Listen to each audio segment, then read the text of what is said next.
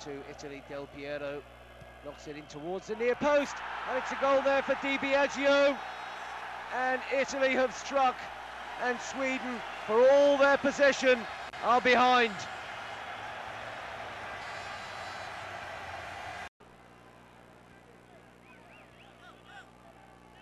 Fiore, Di Biagio, he's given that one away.